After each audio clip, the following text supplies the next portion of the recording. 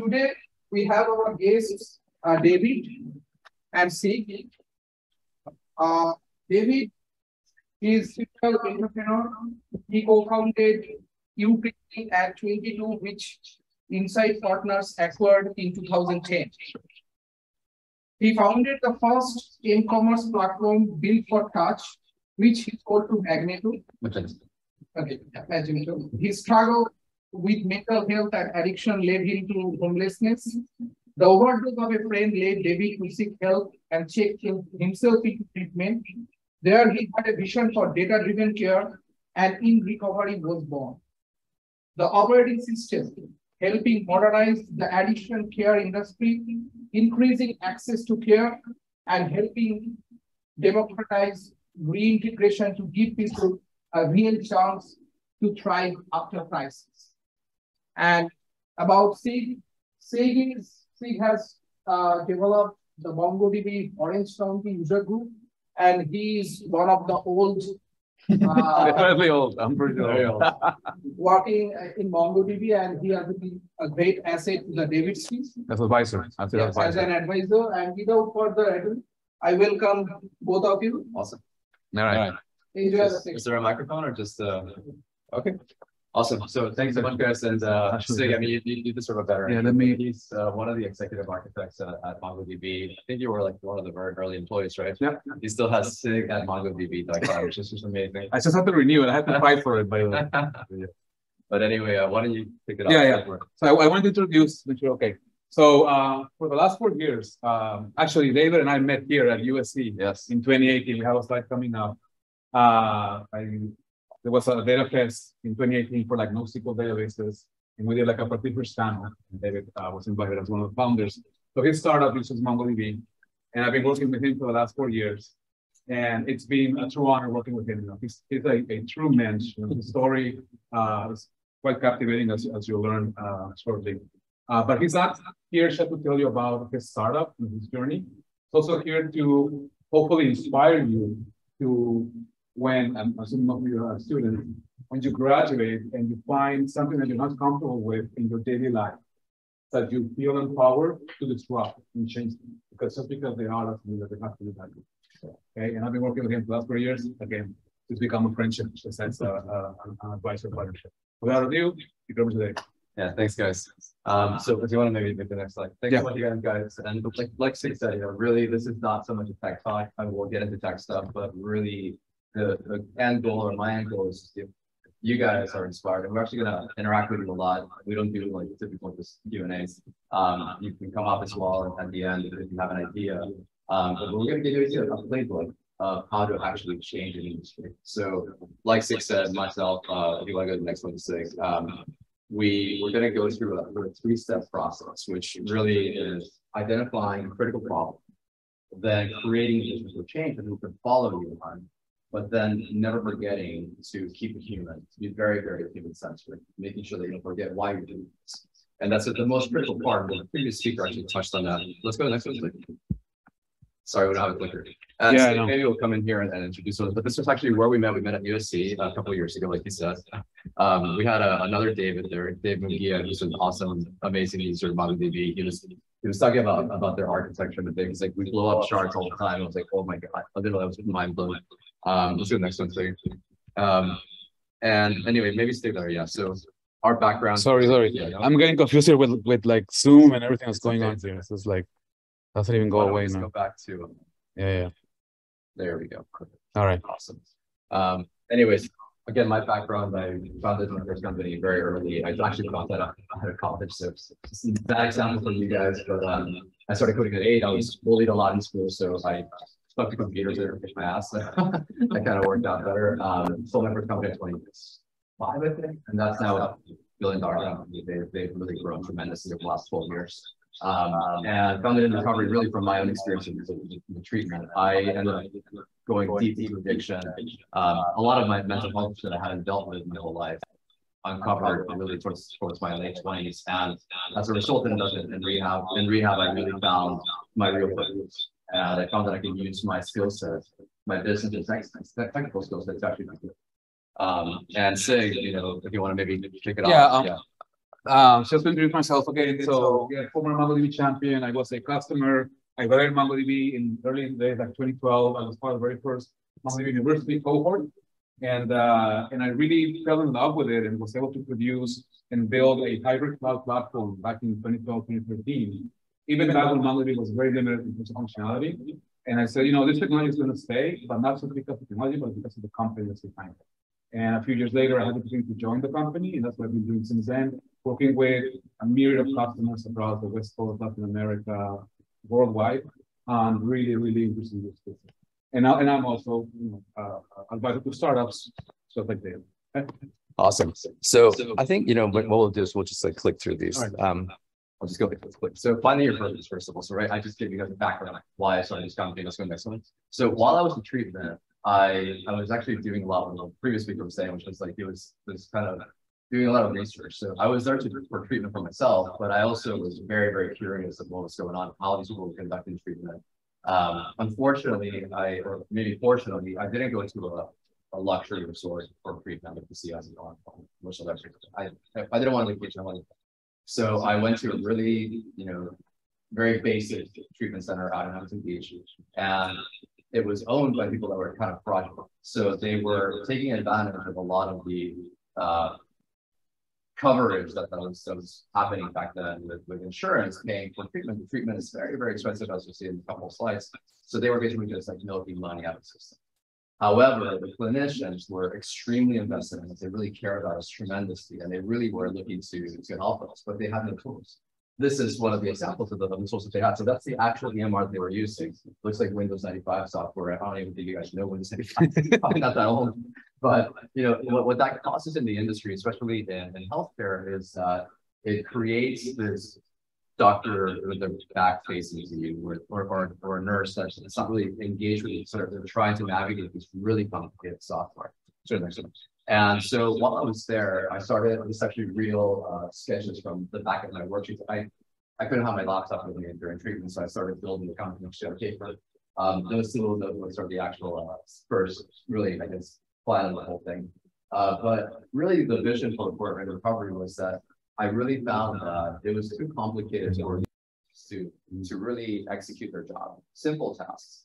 And beyond that, I also noticed as a patient that we were not as engaged, because in the beginning it's all about you, but then a new batch of people come in, and a new batch of people come in. By the time that you're about a month in, you're really kind of left to the sidelines. So it's really up to you as an individual to stay engaged in your treatment process. So that could change very easily with technology.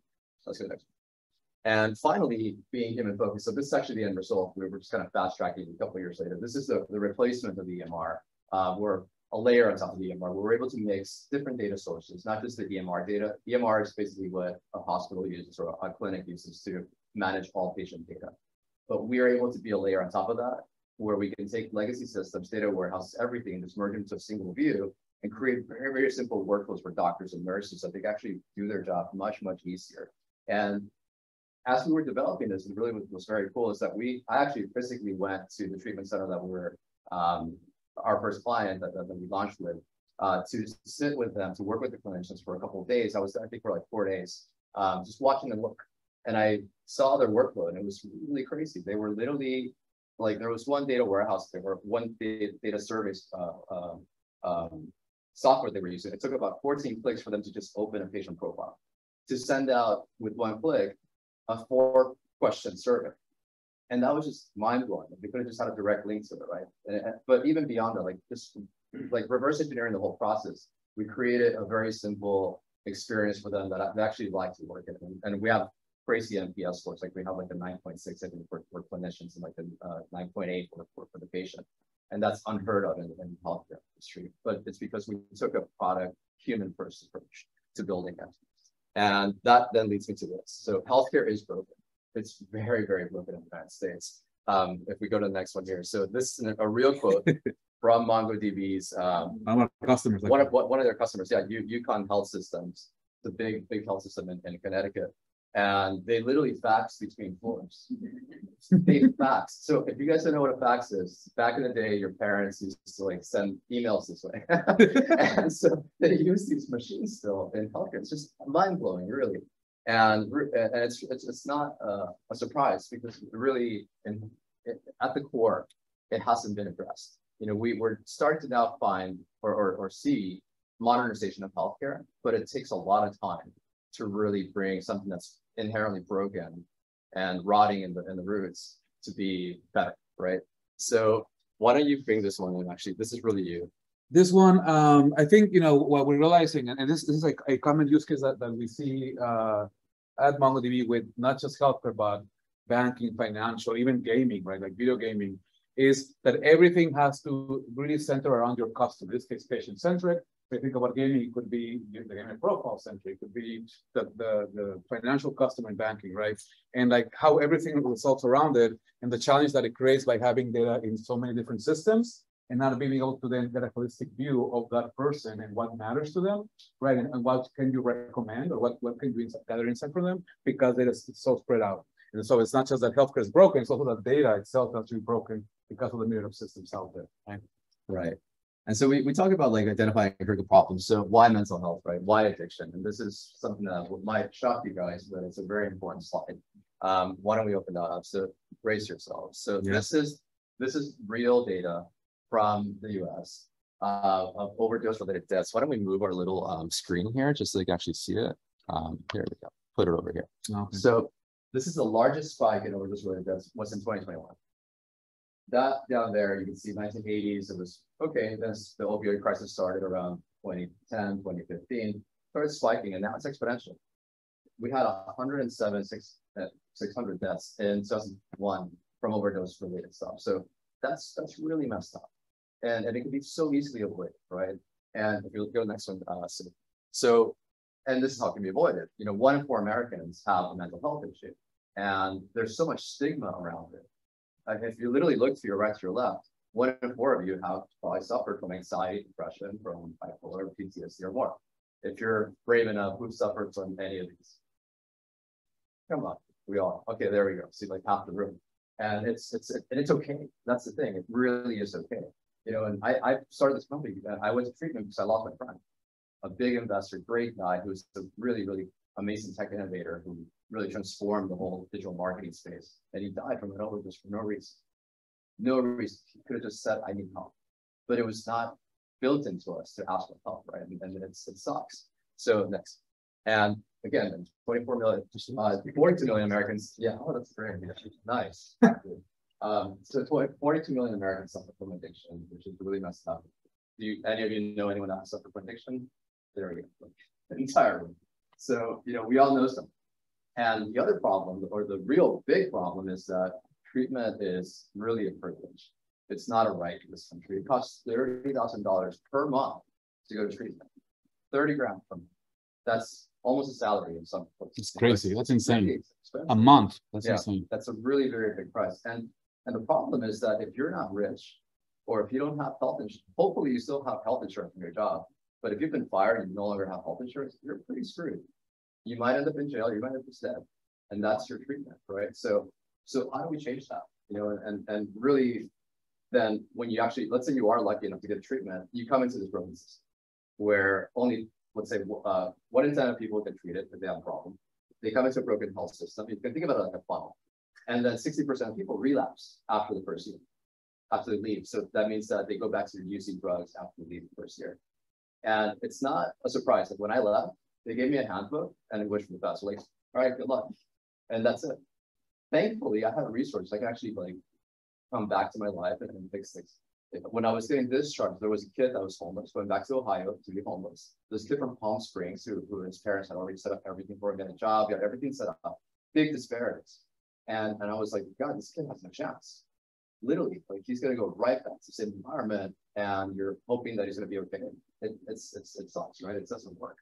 So the vision for change was inRecovery. So my company really was built around that idea of how do we address these core fundamental problems so that we can actually make an actual difference. And the first one is really personalization. So everyone in treatment, unfortunately, has the same treatment process. You, myself, him, her.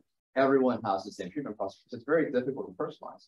As you work in data projects in your career, you'll understand this much more. But even personalizing marketing campaign is difficult. Imagine personalizing healthcare, truly personalizing. It's very hard. And even though a lot of treatment centers and hospitals say they do personalized care, it's almost impossible for them to do it without the right toolkits, right? So precision care for us is one of the biggest pillars. Second is connected long-term. So this addresses the issue of when you leave treatment, what happens next? So we create a turnkey aftercare solution where you're still connected, you still have access, you still have resources, so that you're not alone. And that's the biggest thing really for myself. I just keep bringing it back to my story, but having my peers that were also in sobriety or in recovery, let's say, was the biggest help, because I had people that actually understood. I could literally go to them and say, I feel like shit today. I feel like using. It was not easy for me. It was a very difficult transition. And it was great to be able to have that where I can actually just open up and say something. And the last thing is these smooth transitions of care. So transitions of care mean when you move, let's say you go from one hospital, you go to another clinic, you go to this other hospital, whatever. In this use case for us, it's really, if you do relapse, if you come back, that you have a simple way to come back so that you're not penalized for relapse. It's part of the process. People mess up, it's okay. But having a simple way for your patient records to actually travel with you, so you don't have to start from scratch, is a very, very big thing that we do. So the patient owns their data. So your health record travels with you no matter where you go. And that's a very, very key thing for this. So that, let's say that, unfortunately, let's say 6 months in, I go back to using, but I go to a different hospital or a different clinic, I can unlock my records to them and say, here's what I've been through, so that they can actually help me a little bit better versus try to start from scratch and do all the guesswork that's involved in the first 2 weeks of treatment, right? And that's really, when you think about access to care, going back to that $30,000 a month number, rethinking everything. With this infrastructure that we've created, we now can think about it from a different perspective. You take a 6,000-foot view now and say, okay, let's address it before it's a problem, right? And this is where we're heading as a long-term goal for the company, is to prevent addiction to begin with, right? So all these different factors that come into your life, mental health, whatever it may be, can be addressed early on so that you don't end up in the streets like I did. I was homeless at one point with a needle in my arm in Brooklyn. It was unnecessary. So rethinking the whole process from preventative care. So how do we start off at the retail pharmacy level? Let's say at CVS Health, and this is really cool. We actually had the idea of this almost 5 years ago, 4 years ago, and now CVS actually has mental health professionals working there. So it's almost like going in that direction, which is really cool. And that would help reduce the stigma, right? Because if people see while they're going to CVS that there's mental health services and they could just keep getting bombarded with the marketing of it, like you do with products, then it starts becoming normal. It's like, you know what? I do have depression. I do have anxiety. Let me talk. That's just such a great transition that we're having in the US. And I'm really, really glad it's happening. And lastly, social reintegration. So how do you actually give someone a real second chance? Give you a quick story. So I go a lot to these 12-step groups. I go to Narcotics Anonymous, which is similar to AA, which is Alcoholics Anonymous, basically support groups. And it's actually really cool to have them. So you can come there and you can actually just be honest, which is super rare, right, these days. You can't do that on Instagram or Facebook. But so social reintegration, so having a real second chance. I see people that are sober, clean for 25 years, 30 years, but they fucked up in the past. Sorry for mine. They messed up in the past. They maybe have a criminal record, or they messed up their financial, their finances while they were in addiction, and they just cannot get a normal job. They can't get an apartment. They can't get much less a mortgage. And so what we're doing is we're taking all this data that we have on the publication and creating a recovery score that can be a supplement to the FICO systems. Like actually you can take this to an employer, say, listen, I've been in recovery, not just my company, but in recovery for 5 years. And I've been to treatment, I've done therapy, I go to support groups, I participate a lot in the community, and they can actually show this in a real way. So they can actually have a second chance and take it to an employer, let's say to a school for admissions, or maybe to a bank for a loan. So that's where we're heading. It's really making it possible to come back to life, making it cheap, making it $500 a month, not $30,000 a crime. And really, again, going back to being patient first, right? So I'll stop right there. And one of the things I'm going to do towards the end of this talk is I'm going to ask you guys if you've ever had any inspiration to do something, right? If you want to start a company, if you want to change something, you know, disrupt an industry. If you've seen something, start thinking about it. So we're going to call on you guys so you guys can come up and share your idea. Now, going back to being patient first, right? So the way that we're transforming everything is by thinking about it from a journey. You hear the journey maps a lot in product development, but you don't hear it in healthcare. So we've taken that approach into the healthcare space. We actually involved our clinics and hospitals we work with in designing the exercises. They're shocked when they participate. They're like, "Oh, I have a voice in this." I'm like, "Yes, of course you do. You know, this is the software you're going to use. The process you're going to deploy to your clients. Of course you have a voice. As a doctor, as a nurse, as a clinician, you should be involved in the process, decision-making process of the work that you're going to have, of the care you're going to deliver, right?" So we created this in conjunction, not just by ourselves in a little room in our startup, but working with hospitals and doctors to really understand the patients and what they're going through, as well as patients. So quick journey here, and I'll wrap up with this. This is Rachel. She's a student. She's 26. Maybe she had a sport injury, and she was overprescribed opioids. Happens all the time. If you probably have seen what's it called, Dope Sick or something that they've really gotten. That it's a great book, by the way. Read the book. And the clinician here is a 54-year-old Susan. She's got a Cuban hat. And so the way that we're doing things, the way that we're envisioning things is that there's a pre-treatment journey. So if Susan, let's say she's low risk, she still has her home, she's not on the streets, right? So she has a little bit of a gap where we can condition her or help her get ready to go to treatment. So when you go to treatment, you're typically very depressed. Like when I crashed landed in treatment, I was not in a good mind space. I just really, I wanted to be there, but I didn't. It was really, really uncomfortable to have your rights taken away from you suddenly, to just have to like surrender for once and just kind of get help. So what we want to do differently is actually help increase that readiness to change. So we connect them via a telehealth consult with their clinician. They start building rapport, but also they start uncovering what does this person actually like. So in this case, they realize that Rachel really likes mindfulness, that she likes yoga. So she's put into a mindfulness track that she's going to do with peers that she's also going to go to treatment with. So she starts building relationships. She's actually getting excited about going to treatment. She's going to meet people that she already knows. And by the time that she gets there, we have a really, really good data profile of this person. You can't really see it here, but we're also then able to suggest to the clinic, here's based on data, 95% success rates with these types of treatment processes for such individuals. You start creating phenotypes of people so that you can actually start helping the decision-making process of how people actually get treated. Then when you're in treatment, you come in excited. So she comes into treatment, ready to do this. She's not depressed. She's like really excited to meet her clinician that she's going to over Zoom or maybe over a telehealth consult. And the treatment center gets an influx of data of, let's say, this person has high self-esteem or low self-esteem right now, but she was an overachiever before. And they can see like specific tracks, like let's say pain management track because she is in pain from her accident, and maybe a heroin prevention track if she hasn't gone off from just using the pills to actually going off in the street and using heroin, right? So as she's doing her process, just engage with a mobile app that they use during the whole process of treatment. They check into activities. They also have a lot of activities in between, so you're not left to your own devices, in between treatment sessions, because that's actually it's a critical time when you're alone by yourself and your thoughts start kind of spinning out of control. And the whole time, the treatment center also has a lot of data insights that are coming out of this. So they're able to understand in that little slide there that someone maybe has dropped an engagement, and we can correlate that with maybe lack of sleep or maybe an argument that she had in her chats with her boyfriend. So like we can understand that, hey, you are actually getting some insights now as a doctor to really try to get a little deeper than just like, okay, what's up? How are you? And hopefully that person's honest, right? Versus, okay, you haven't slept very well. We noticed that there's like stressors in your chat. They can't read the chats, but you can extract, emotions and so on, and maybe keywords out of it, and say, you know what, something's up with you. Let's talk. Before that person ends up really either dropping an engagement or fully dropping out of treatment, which happens a lot. We actually had someone leave treatment, or not leave treatment, but leave the treatment center or the hospital I went to, and score some heroin at night and came back and overdosed. This kid, he was 22 years old.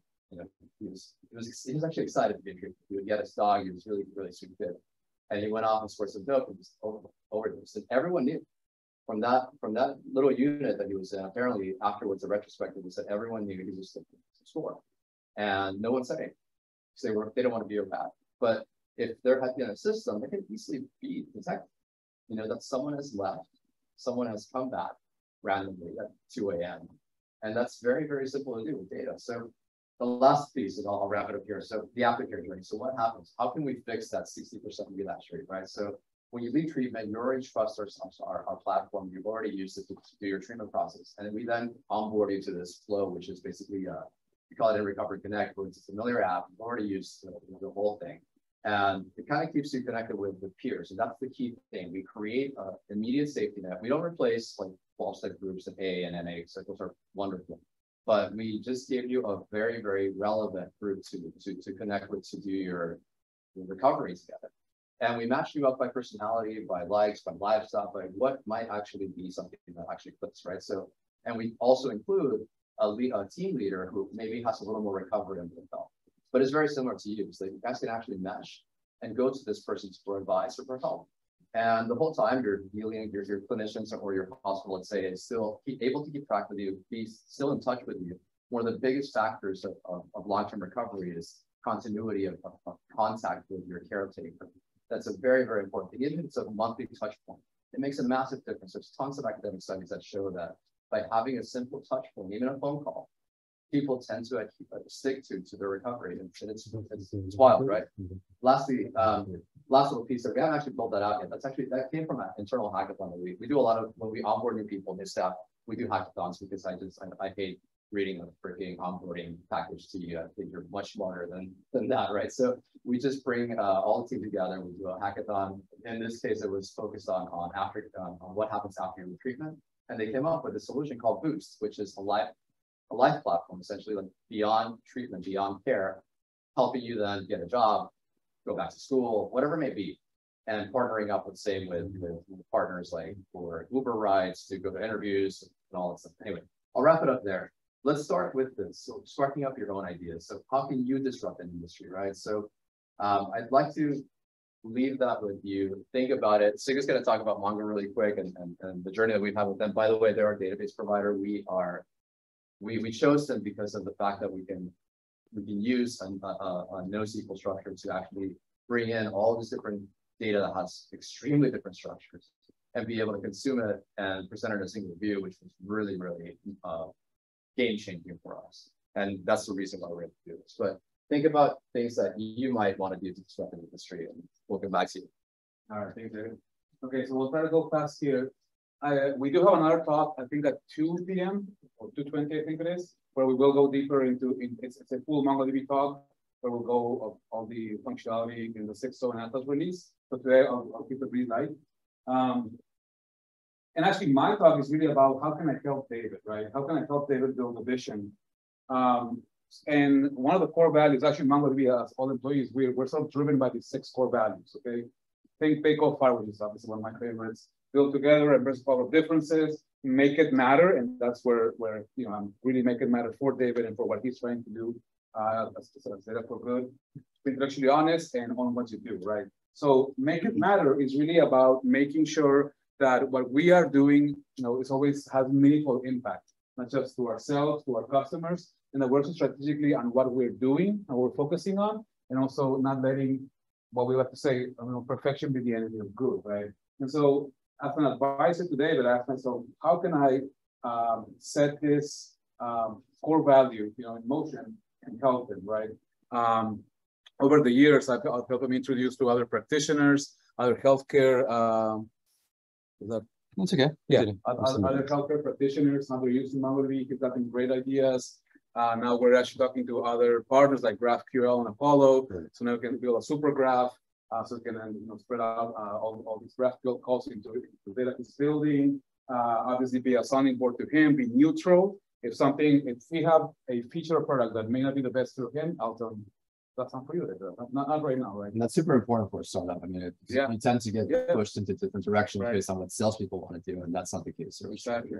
Or sometimes, I'm used to working with enterprise customers, and I always like my solutions to be the ones that are put in place, right? But with startups, you're right. Like, it's try fast, fail fast, and pivot and try again. To be honest, we don't know what we're doing half the time. We just kind of improvise, right? So, one of the things that I always keep in mind is, how can we apply the platform thinking towards healthcare and what David's providing in recovery, and what sort of features we have in the MongoDB technology ecosystem, right, that can help build the platform. For example, if we think about legacy systems, right, MongoDB has a feature called JSON schema, which I like to call it tunable data governance, right? Most of you probably know relational databases, rigid schema, right? In MongoDB has to be flexible. And that helps a lot when you're building this patient single view that might have variance depending on, it's the first time the person has enrolled, or maybe they brought history from a lot of other previous conditions, who knows, right? There's actually a lot of also standards in the health industry like HL7, FHIR, HEDIS that are now governed, and we can create JSON schema that will help the data comply with these standards, right? Another one, if you think of systems of record, David's platform, inRecovery, is going to have to integrate with a lot of legacy systems. They're going to require transactions, for example, right? People say, hey, NoSQL doesn't have transactions. Well, that's not true anymore, right? The web MongoDB actually has transactions since 4.0, so that's like 3 or 4 years ago, if I'm not mistaken. Right, so he's got everything he needs to either both build a modern system as well as integrate with legacy systems. One thing that is super top of mind for healthcare is security, right? And one of the aspects to protect your data, or the ways to protect your data, is through encryption. Now you can always encrypt the data at the server side, but that is still open to a DBA perhaps being disgruntled and going in and actually accessing your data, right? Or maybe data is actually stolen at the server by because it's hacked. So what if you can protect the data literally from when you read or when you write it from the client side? So we've released a feature called client-side field-level encryption about 1.5 years ago, maybe 2. We recently took it to the next level and released queryable encryption.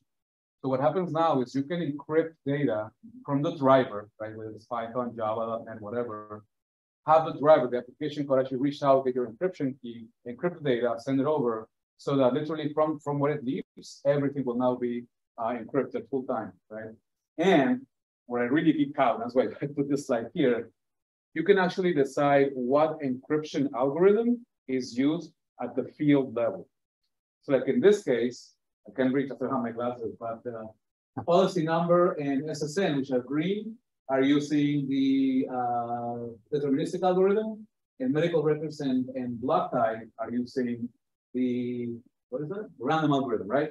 Yeah. So if someone would actually crack, hack your encryption, they can only get half of the data, right? You could literally put it at the field level, all right? And here's an even better one. Notice that the medical record is an array, right? So that means anything, I can add any document later on, sub-documents actually, and they'll still be encrypted. I don't have to worry about what's being added over there. So anyways, so now we're up on time. We can keep geeking out. Our next session will be at 2 p.m. where I'll go more in depth about all the features of MongoDB. So what we wanted to talk about is what we have started about later, is how can we disrupt our industry, right? Right. So MongoDB's story is that our two founders, Elliot and Dwight Merriman, were actually trying to build like a no-code platform back in the late 2000s, and they couldn't do it because they were using Oracle. They realized, hey, I need a database that is flexible so I can build like a no-code platform. And they actually started building MongoDB, and then they realized, hey, there's more value in this database than the platform we're trying to build, and they pivoted, right? And they literally changed the industry. They really transformed the industry. And now David, within Recovery. Yeah, I mean, we did the same thing. So if we just go back really quick to this one, it's really great because their human focus was that developers were just stuck. And I'm an engineer, I'm talking to myself, code, and I understand this 100%. Developers were stuck with old systems that were just almost impossible to work with. So MongoDB kind of followed that same model that we're showing you here. And for us, it was really that everyone was using the same treatment, right? That was the biggest problem identified. We create a vision for change by delivering as unique as you want as an individual, right? And then being human focused, creating amazing experiences, both for a patient and for a clinician and for the family members also involved. Applying the science in healthcare, go figure. It's like such a rudimentary thing that should be happening, but it's not. Now go back to you now. So your story. So any of you have any ideas? Probably you have in your students, right? So you're really engaged. So I'm going to pick on you, unless someone has an idea. Go for it. Yes. Oh yeah, I have something. Let's come up. Come up front. What's your name? I'm Alex. Hey, Alex. Hi. Hey, Alex. Here, come. Come into the camera view. Yeah. how would you put your idea into this framework? Right there. Hi, is it? Yeah. So, unlike probably most of the audience here, I'm coming from a biology background Nice. and using data applied to a biology background. And so something I'm thinking a lot is kind of a three-pronged approach to attacking problems in healthcare. So Nice. one is personalized medicine, Okay. AI, and then something called omics Nice. technologies, if you're familiar. Of course. So basically there's a shift, new technologies and ways of processing data is kind of shifting abilities from and testing and research from going after one target to hitting multiple targets all at once. Nice. So instead of studying one gene, you can look and see a person's entire genome. Mhm. So I think the simplest way to explain this would be cancer. So a little bit of background, cancer is kind of broadly defined as uncontrolled cell growth. So it's a cell or a group of cells that stops listening to everything around it and just grows uncontrollably. And there's a variety of factors that it needs to do that, like getting nutrition, evading the immune system, and a whole bunch of other things. So with new technologies, you can look at you can not only try to pick out specific things that are different about the cancer cells. So for example, you could look for specific genes. You might have heard of BRCA1 or 2 in breast cancer. Instead of targeting specific individual genes, you can look at the entire genome at once. You can look at everything the cancer cell is producing. You can look at an individual's gut microbiome to see if they're, for example, if you're taking oral medications, how that would be processed differently from person to person. Take all of that data with a bunch of patients and use an AI to predict the most effective treatments on a patient-by-patient level. That's amazing. Yeah. That's Love it. my thought. That's great. Yeah, and it really falls into pillars, right? Like the critical problem is that it's so generalized or what would you call it, like isolated right now. You can be more holistic, that's sufficient for change. If being focused, you figure it out as you go. But I love that it really falls into that. So thanks, man. Really appreciate it. Yeah. Anyway, we're wrapping up there. Yeah. So I think don't be afraid. I'm a single person with a small team, and we are transforming an entire $39 billion industry. And I'm not a healthcare guy. I'm a tech guy. I'm an e-commerce entrepreneur. But I was able to bring this and make it actually human and really come up with a solution that can really work. And so can you. So go disrupt. Thanks. Nice.